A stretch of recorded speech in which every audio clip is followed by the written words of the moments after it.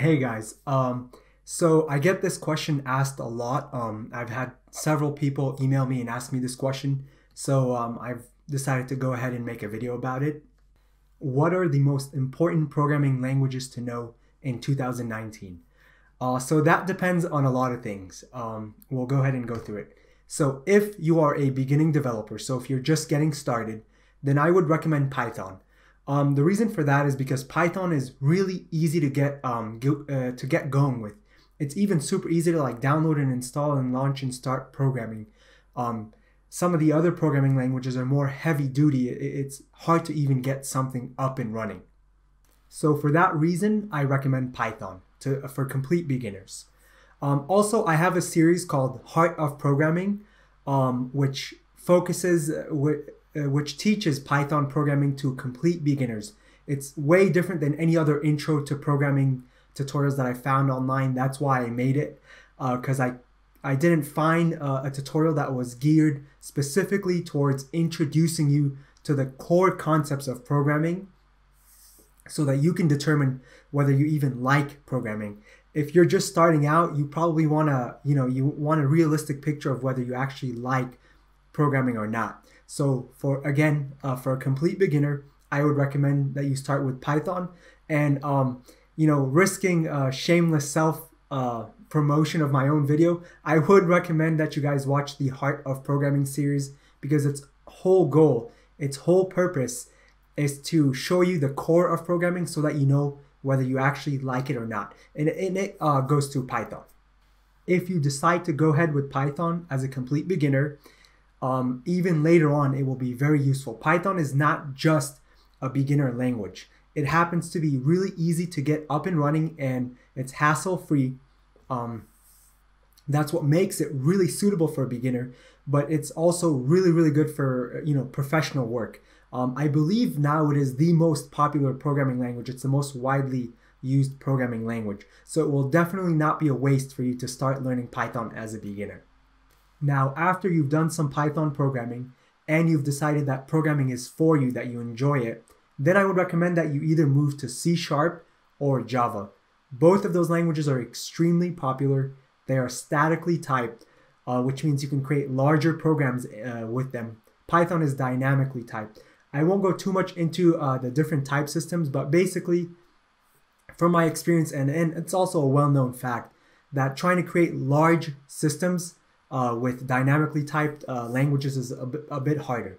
So it's good that Java and C# are statically typed. So after learning a bit of Python and you figuring out that you enjoy programming, then I would recommend that you move into one of those, either C# or Java.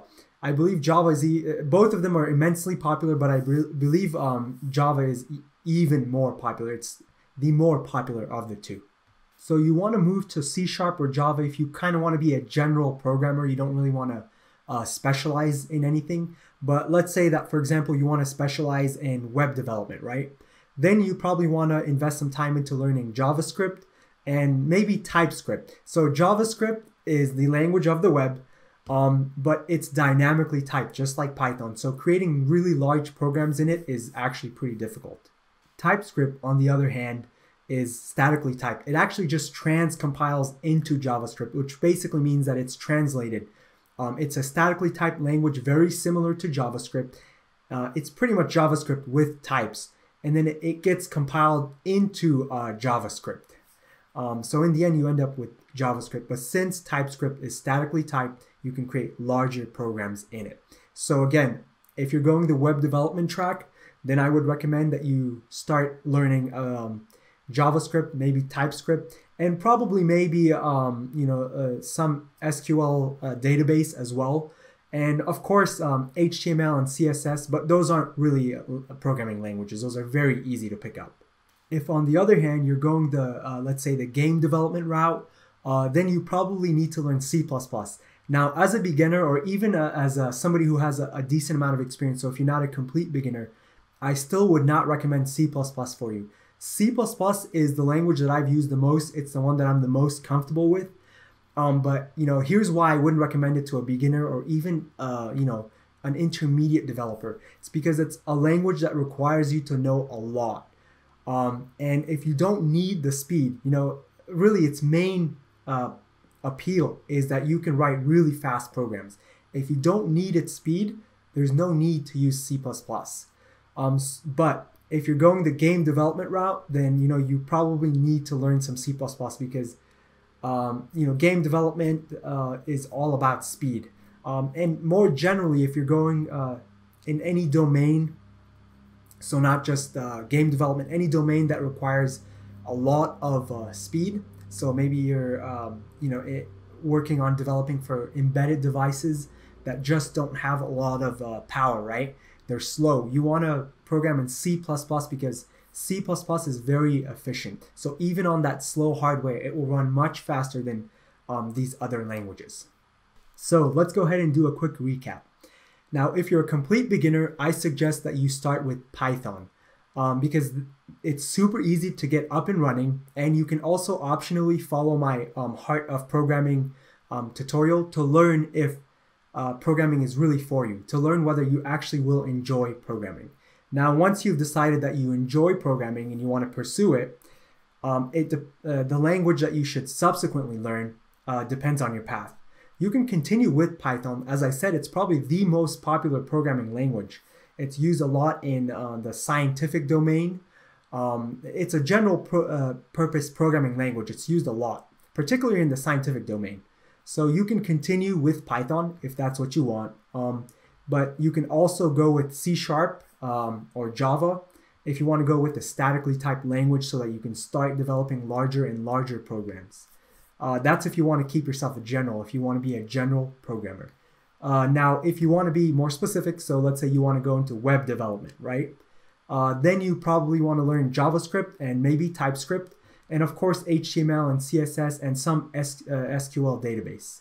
Now, if you want to go game development or anything that requires high performance code, then you want to go with C++. As I said, you don't want to learn C++ unless you have to, unless you need the speed, because out of all these languages that I listed, that's probably the hardest one to pick up and the hardest one to master. And there we go. Those are the best programming languages to know in 2019 as a beginning developer and as an intermediate or even expert developer. Those are probably the most popular programming languages, but each of them have a different purpose. So you have to take into account what you really want to, what you want to specialize. That's what will determine what languages you should learn. That's all for this video. I hope that you guys enjoyed this.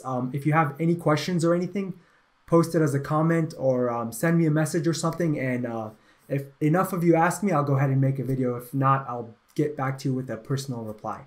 So thank you for watching, and I hope to see you in another one of my videos. Bye-bye.